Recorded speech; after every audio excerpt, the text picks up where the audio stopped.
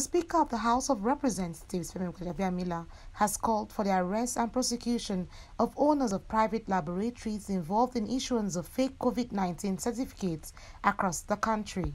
He made this call in Abuja when stakeholders in the aviation sector appeared before the lawmakers on lingering issues bordering on staff harassment, alleged issuance of fake COVID-19 certificates, among others.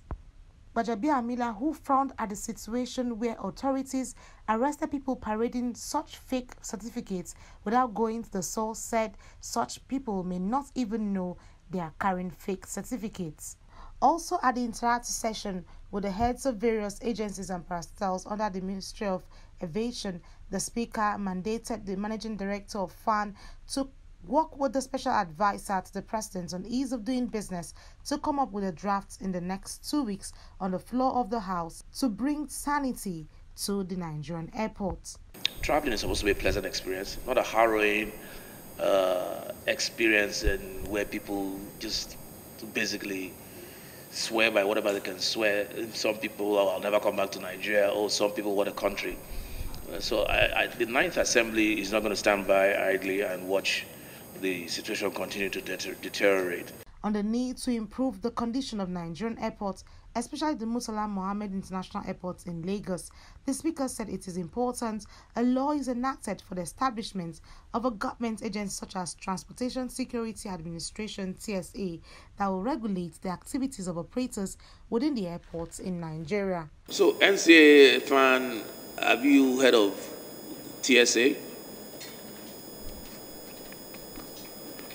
Yes, sir. You've heard of TSA?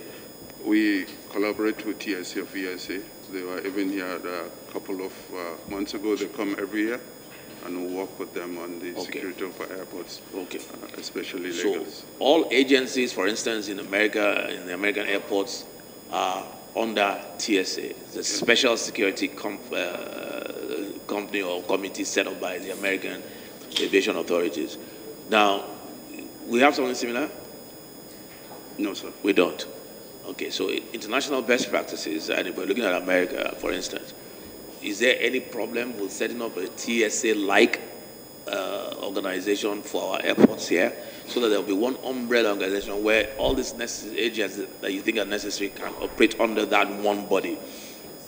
So I personally don't see any problem, but I think it's up to the Mr. Speaker to help us coming up with. That's why I said that I think there's a simple solution to this, and I think we will set that up by law. The Managing Director of Frowns, Rabiu Yadudu, says for him corruption, indiscipline and too many agencies operating at the airports should be reviewed. Extortion, passenger humiliation and other negative approaches inherent to the hitches in our facilitation were thoroughly checked and brought down to the barest minimum in most of our airports, excluding Lagos. Lagos is the airport, fortunately for us, is the most important airport we have, both as Frowns, as a nation, based on the passenger numbers and the traffic, and I believe also the most important in West Africa.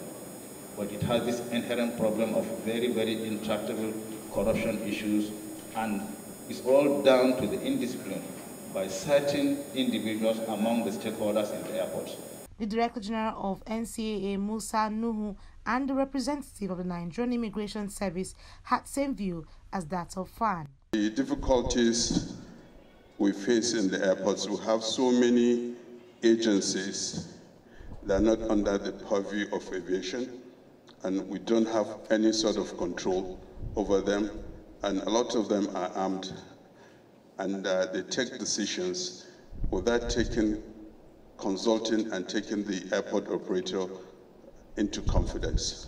Passengers to all kinds of checks, with many of such checks very unnecessary, and therefore time wasting.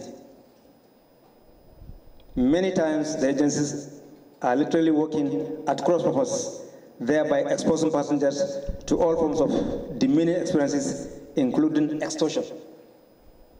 To say all these actions of few persons at the airport have continued to rubbish our image among other communities of the nations is simply an understatement. Meanwhile, on the reliability of the tests carried out by the private laboratories, Director General of the Nigerian Center for Disease Control, NCDC, Dr. Ifedayo Adetifa, argued that some of the private laboratories might not be involved in the fake COVID-19 certificates, but by some corrupt individuals who allegedly connive with some officials at the airport. Aniyete Patrick, Go TV News, Abuja.